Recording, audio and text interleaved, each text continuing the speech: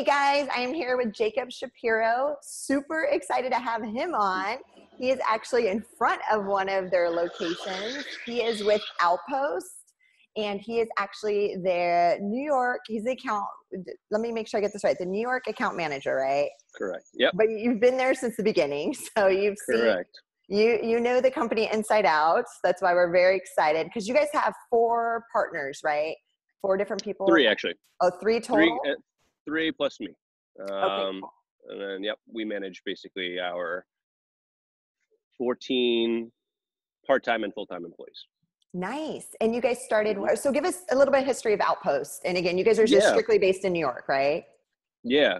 Okay. So as a brief history, Outpost was started by 3 guys who came to the United States and realized how unfortunate really the New York renting market is. It's a terrible process if you want to go through it.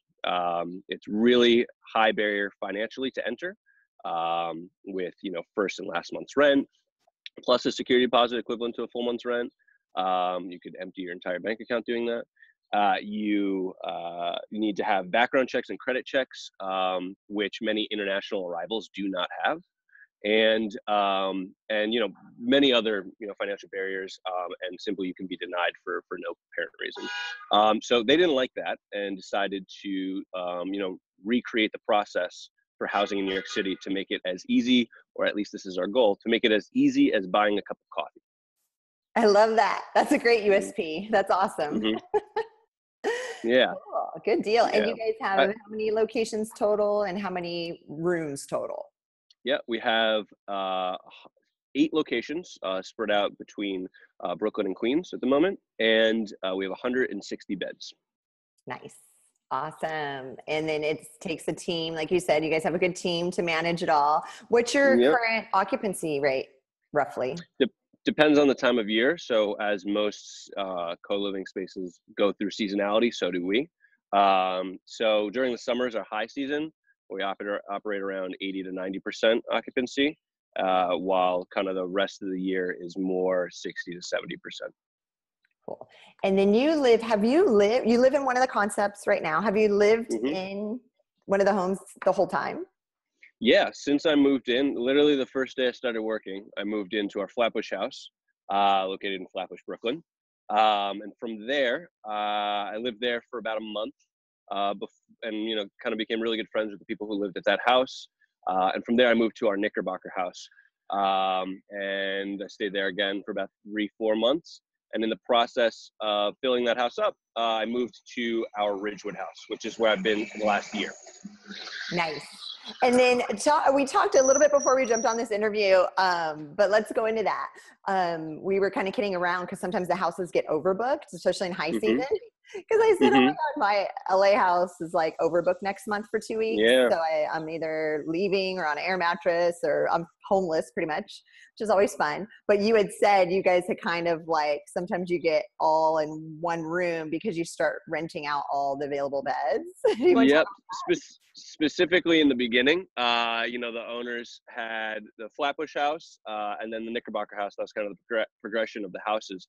And after the Flatbush house filled up, they had nowhere to go, and they had to basically open a new house to house themselves as well as others, which caused them to open the Knickerbocker house. And from there, that house all moved in, eventually all into one room, so that they could rent all the other rooms, and then opened up the Ridgewood house. Hashtag startup life. We've all been there. Oh my gosh, that's awesome, Jacob. Okay, so let's see. I've got a list of a few questions here for you. So, I mean, you've already kind of talked about the evolution of how each home has started. Is the growth more rapid? Is it quicker now with the purchasing of the homes on scale right now? Well, to clarify, we'll start there. Our homes are not purchased. So we, at the moment, are renting our houses, but plan to do 2 purchase houses once, we get around to funding. So it depends on how you want to grow. If you would like to go the rental route, you have less control of the house, obviously, because you don't own it, but you do get to grow quicker because the amount of investment the startup investment is a smaller amount than putting, our houses, our New York houses, you can imagine the prices. So Yeah, that's basically the way it goes. If you decide to own the house, you get a lot more freedom to do with what you want with the house, but you also probably won't grow as fast unless you have some major source of capital. No, and that was actually two of my questions because we're same exact thing in California. I mean, Hmm. your guys' prices are higher, but you Hmm. guys beat us. Yeah. That's what Kndrd Quarters is doing. Where we didn't. I'm self-funded. We're not taking outside money quite yet. And even we've had the offers, and I'm like to the investors, stop. The market is way too high right now. I wouldn't even Hmm. purchase. Let's wait until it Got corrects. it. So you're waiting for, yeah, you're We're waiting waiting for for the the prices to correction. go down. Yeah. Same. Yeah. Yeah. Same. Okay. Yeah. That's So a great point. yeah, so the lease term, so on the funding side, are you guys actively searching for funding right now or no? We are. We are currently in the running for an accelerator program called Numa. Um, Numa is an accelerator based in here. Actually, they're based in Paris. They have locations around the world. And they're actually the oldest accelerator in the world. And we've been speaking with many of their members to basically, you know, see if we'd be a right fit for their program. But if we decide to go with them, that would probably be the next 10 months of our life. Oh, for Is, sure. looking for funding and doing that. So. And then you guys haven't gone private equity. You guys haven't approached any VCs. We have approached VCs individually, but generally they like, at least in New York, for people to go through accelerators, incubators to be contacted, as those guys are the guys who are vouching on your behalf. But our original round of funding was kind of a family and friends thing. Small amount of money allowed us to open up, and from there, we've opened up our house. Nice, that's exciting. And then now jumping back to lease term, how long of a lease do you guys sign on the properties? Depends on the property, but the longer the better. Generally, it's around 5 years. Okay, because you guys are going in and furnishing these homes too, right? Correct. Yep. Okay, cool. Exactly. Yeah, because we did a 3-year in LA. Yeah, 3 to 5. I agree. 3 to 5. I've heard of some co-living companies doing 10-year leases. Mm-hmm. Right. That's a long time. I'd like to start buying before then. So right. at 3 is like perfect. Mm-hmm. Okay, good to know. Perfect. And then let's see here. What does your typical day include? Because again, this is nice. I've been interviewing, the software side of co-living. I've done interviews with the founders. So now it's nice to kind of meet in the trenches every day, all day for what we said over 2 years now. Okay. Good question. So as I mentioned, my title is the New York account manager, which is intentionally vague. Simply because, just as well as I do, startups, everyone's doing everything, right? So my typical day, to break it down very simply, I do 3 main things. First is I do business to business sales. So if, I contact New York-based businesses that are, that it seems as if they're members or students or, business partners will need short-term or temporary housing, more like midterm housing. We only rent for longer than a month. So if they need that, we will contact them and set up business accounts with them. So that's my main sales aspect, is I deal with the business to business sales.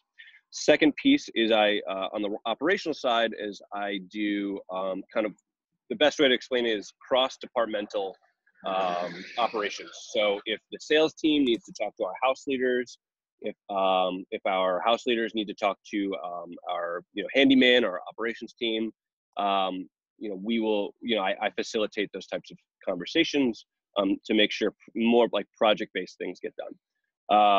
And lastly, I would say is just formalizing processes that haven't been created yet. So anything from creating the operations manual to originally when we created the sales process, I was part of creating the original sales process of how potential clients become current clients, become alumni, and really everything in between. How to hold events, how to get funding for events, for like our members can hold events as well. Our house leaders hold events as well. Creating that process. formalizing everyone's job description. I've done all that. So I love it. And then what is the demographic actually of the people that stay at the home? And you said it's a 1 month minimum. You guys don't do less than a month, right? correct. Yep. Okay. Yep. And that's just based off New York housing policy.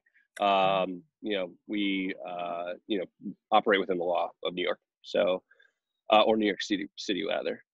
So our demographic is basically about half American, half international, about 30% students, and the rest are people who are already in their profession. And when I see students, it's really of every background, right? So, undergrad, graduate, and doctorate, it's all the same. And what else? Age group is probably between like 20 and 35, but we've hosted many people who are older than 35. And yeah. Oh, that's great. Okay. Similar demographic, it seems like, especially the age. And then there's never been any like that. It seems like this demographic too, is more trusting. They leave their stuff out there. I mean, we leave laptops out, iPhones, all sorts of stuff laying out. True. We don't lock the doors half the time. So it's like, exactly. You guys, same thing in your guys' neighborhood? Yeah. In your homes? Exactly. Okay, cool. Yeah, even being in New York City, we're okay with that. So our outdoor, the door behind me, obviously has a lock on it. The door to the physical apartment obviously has a lock on it. However, within the house, there are no locks on doors to bedrooms. And that's one, because of the fire code. We're not allowed to do that. But two, because we're trying to create a communal atmosphere. And the design decisions that you make within the home make nonverbal communications or nonverbal points of reference for your members, right? And if you have locks on doors, it's basically saying, keep your stuff in your room. Don't move your stuff out of your room. However, even if we were allowed to do it, we wouldn't have done it. And we also have other ways to keep people safe as well. Like there are lockers throughout the house if you do want to use your valuables. But if we were to go inside right now, there are no lockers. No one is using the lockers, that is to say. There are no locked valuables. Oh my God, I love that concept. No, that's amazing. And I think you're exactly right that you're going to deter the people that are super fearful, and that energy of them being scared someone's going to steal their stuff, scared of, you're going to deter those people if you're like, hey, this is how we live. We don't lock these doors. Your stuff's fine. Like, I think you're going to have more of those carefree people that aren't exactly attached to physical belongings. And it creates a better energy. So I'm glad Absolutely. Oh, that's interesting. No, because we're the same, and everybody laughs. Or, when a new person comes in, it throws them off at first because they might have not been used to that. And then they get used to it, right? And it's in the first house, even our first Epic Entrepreneur house, like 2 years ago, I'm like, wait, we're not locking the front door. We're not, like, nobody owned a key to the house. Like, no, to this day, I think that's a little crazy. I know, right? I mean, it's a beautiful neighborhood. That's insane. Yeah. So we were just like, we don't have keys to the front door because, So it was it took a little getting used to, but I agree. I think that's a great, again, that's the culture you're building is more based on trust and abundance, not scarcity and fear. That's cool. And then what other, as you're talking, I'm like thinking of these great, and you said you're going to give us a quick tour. Are we going to peek? Are we going to walk through that? Are we allowed to walk through that? We can do that. Yeah, we can do that. Okay, do a good quick tour. Do you want to do that now? Yeah, let's do it. Sure.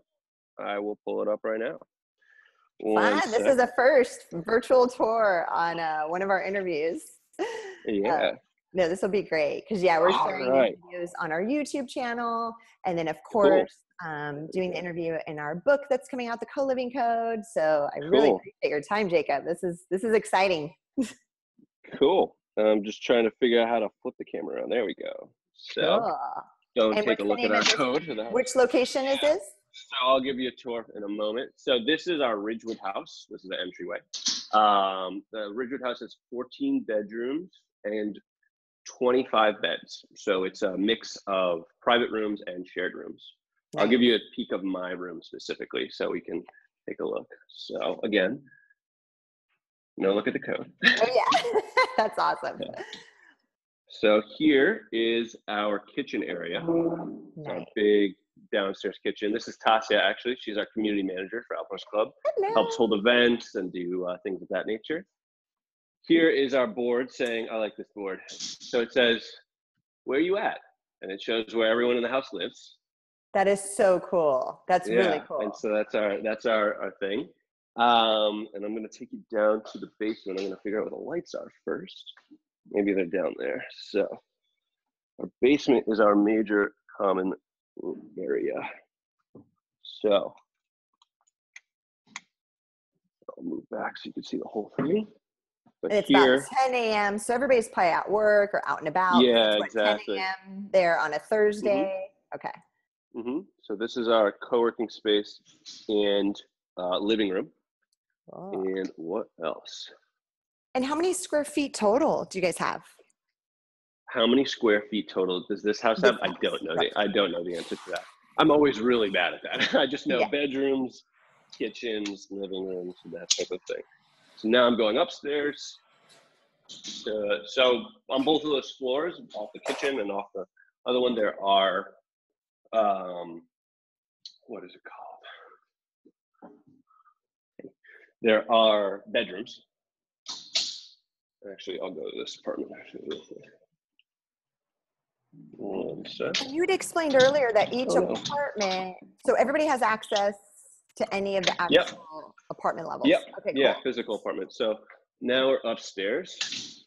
Here's our kitchen and area upstairs. So if like there's too much going on downstairs, people can come upstairs to use this space as well. Cool. Love it. And example of a bathroom. Awesome. There. And then lastly, we can take a look at my private room. Oh, nice. So this is my room. And I wish I prepared it for the tour. Yeah, that's okay. No, it's good. Hey, decent size for New York though, right? Exactly. Awesome. I appreciate that quick tour. That was amazing. Yeah, sure. Okay, so I got a couple more questions and then we'll wrap it up for you. I know you'll probably need to get on with your busy day. Let's see here. Do you guys have a list of like house rules or guest commitments, roommate, like any sort of like set of rules that you guys give people when they move in? Absolutely. Yep. So people sign a membership agreement, which is basically a lease. And it's very extensive, more extensive than your average lease, simply because of the amenities that are included in the house. So yes, we do have rules, and then there are little rules around the house to explain, basically how you should interact with aspects of the house. So one of our lovely house leaders is a graphic designer, and he has designed for us a 3 sets of rules that we get to put all around the house. Actually, 4 sets of rules.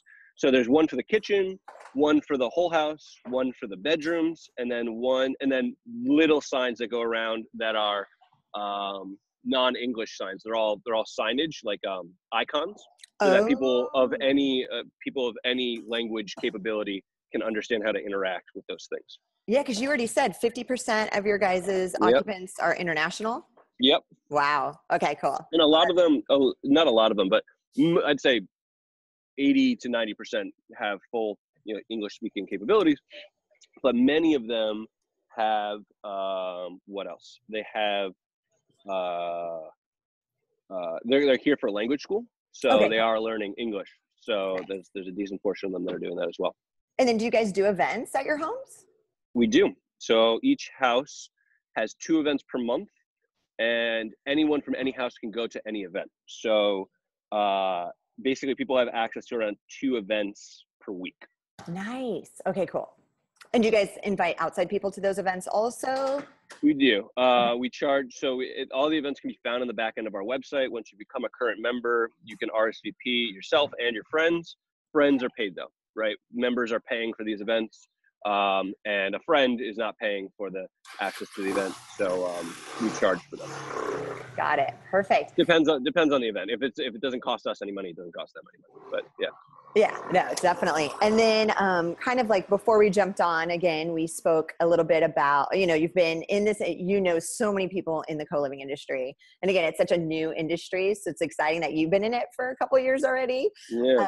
So what's your personal opinion on the future of co-living? hmm I would say we haven't seen iteration of the type of the niche yet, right? We're a niche category in real estate, right? But within that niche, there will be other smaller niches, right? You mentioned before, it would be really cool to open houses for single mothers. It'd be really cool to open houses, as there already are, for entrepreneurs. It would be really cool to open houses for artists, as there, again, already is. Um, we haven't seen all those, and I don't know, other than the entrepreneurial bout, um, the viability financially for some of those things. I like it. I love the idea. Sounds super cool. But I heard this other real estate investor talk um, about location, and that location is your best and your worst asset, right? Because if you have a great location, that's great, but you also can never move your location, right?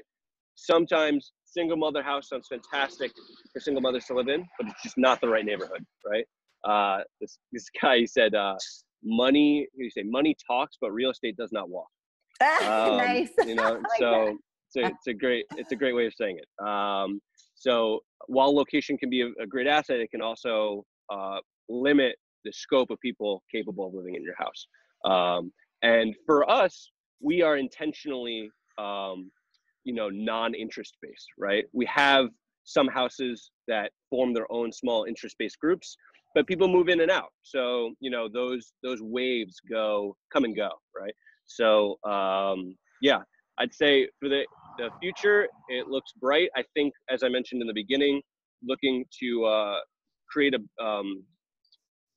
new type of real estate product that is as easy as buying a cup of coffee, as I mentioned.